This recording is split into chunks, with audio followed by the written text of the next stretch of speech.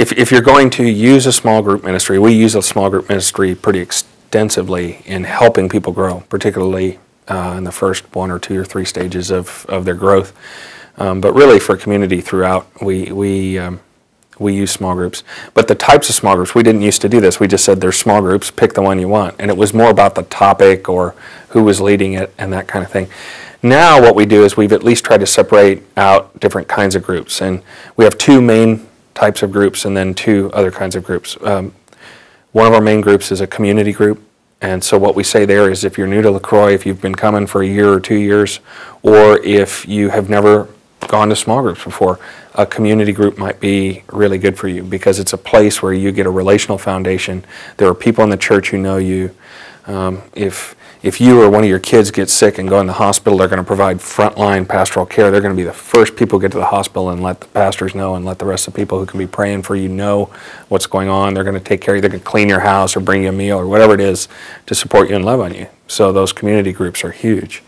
And then we have immersion groups, we call them, and they're just simply groups that are a little less. It's not like they don't have any relational component. They do, but it's less about that relational component and more about just immersing themselves in God's Word, studying God's Word and how it's going to impact. And it's that iron sharpens iron kind of thing. And the study becomes more important because a lot of those people are already very relationally connected in the church.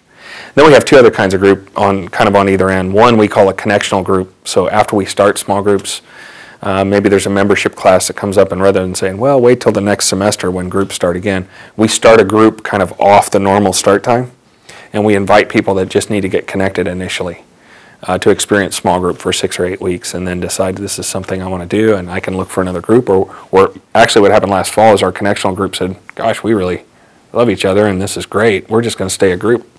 And we found somebody in there that was a good leader, and they've taken off as a group. The other kind of groups then that we have are covenant groups. That's an old Wesley thing, you know, accountability groups you might call it. And those are groups that are just maybe 2, 3, 4 people who are really sharing the very depths of life and really mentoring one another and challenging one another to move on.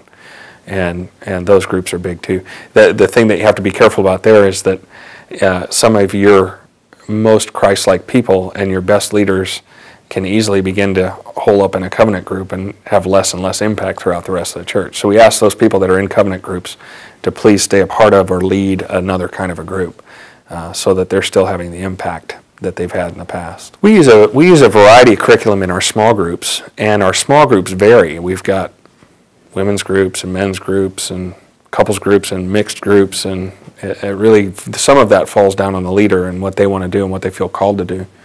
And we are refining our curriculum. We basically had no curriculum. We'd check everything that people were doing and make sure it was, you know, theologically sound, but they could do whatever they want. Now we're starting to trim that back a little bit because we want to make sure that we're not just doing things that are okay to do, but we're doing things that are actually going to help people move to the next step. We want to be intentional about that.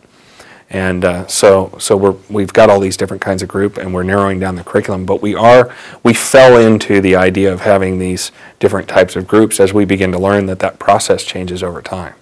And we need to make sure that we have things available for people that are going to be catalytic for where they are. And so it kind of fell out of that. Is we recognized early on in people's walk, a community group helps them grow.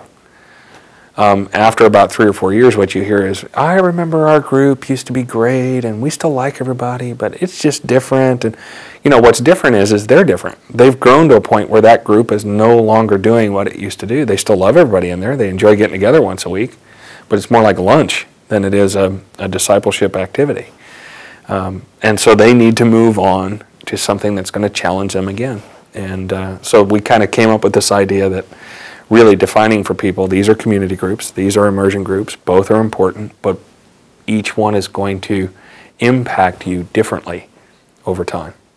And whether you're a church that has small groups or you have Sunday school or whatever you have, I think the idea that there are different phases and there are different people in different phases and what they need is different, and to at least have environments that you create where people can grow no matter where they are becomes really important.